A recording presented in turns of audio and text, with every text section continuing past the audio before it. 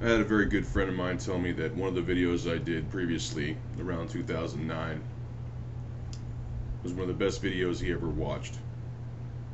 I'm going to try and recreate it because that video no longer exists. It's lost in eternity, except in the minds of the people who remember it. This message to everybody who's out there who sees something wrong,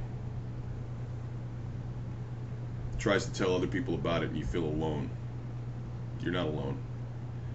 If you see something wrong with the way the courts are handling cases, if you see something wrong with the way the police are treating the people, if you see something wrong with the fact that our government is printing money out of thin air, no longer has a commodities-backed currency, if you see something wrong with how the media completely ignores certain facets of a presidential candidate's history,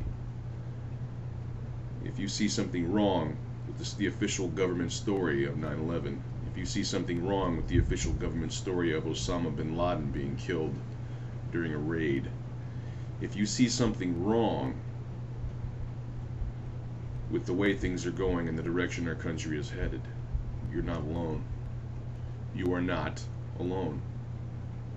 There are millions of us, tens of millions of us, who are waking up to the fact that our country, this nation, is taking a rocket ship straight to hell. You can assign whatever religious,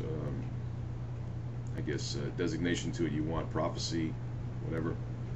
The truth of the matter is that the corruption is so thick in our state houses and in Washington, D.C., that it's pretty much inevitable, unless we turn things around like right fucking quick. If you felt compelled to buy a firearm and plenty of ammo and food and supplies when Obama was elected, you're not alone. If you look at the news and you say, you know what, that's such bullshit, you're not alone. If you look at people these days and how they're obsessed with Justin Bieber and shit like that, and you shake your head and you go, know what, man? And you just kind of shake your head, you're not alone. You know? If you feel an overwhelming compunction to arm yourself for your own protection, stock up on food, tell other people what's going on, try and warn people, and if people look at you like you're fucking crazy, you're not alone. You are not alone. And let me welcome you to the people who are awake. You see, this has happened before. I've had conversations with members of my family, people who said, oh, that can't happen here. That can't happen here. Guess what? It's already happened. This nation was born out of revolution because the government was stepping on our feet, stepping all over our rights as people, as citizens of a civilized nation. It happened again during the Civil War. Americans fighting Americans. It's just a matter of time. It's not a matter of if, it's a matter of when. They are printing money out of thin air. It's not worth anything. The price of oil is going up way past where it should be, way past where it should be. It's about twice as what it should be. Our government doesn't listen to us. When we said we didn't want Obamacare and we showed up in droves at protests and town hall meetings, they didn't fucking listen. They didn't give a shit. They don't give a shit. If you're starting to just wake up to this fact, you're not alone.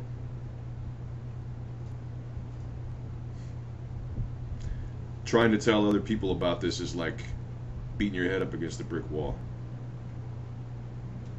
I know the feeling. I've tried to tell members of my family, they're not having it. They're still stuck in that Republican Democrat bullshit. The big fucking lie, the two-headed monster. They're still stuck in that. Yeah. Ignorance is bliss. If you thought it was ridiculous when you saw Obama's inauguration and you saw people crying, just tears streaming down, you thought that was fucking ridiculous, you're not alone. You're really not alone on that one. If you want a better future for future generations, a future where people can keep most of their money, if you think we're taxed too much, if you think the government does not have your best interest in mind, you're not alone. What can I say? You may feel like you're all alone, but you're not. And if you're watching this video, chances are you and I have something, a little something in common. At least one of these things that I've talked about in common.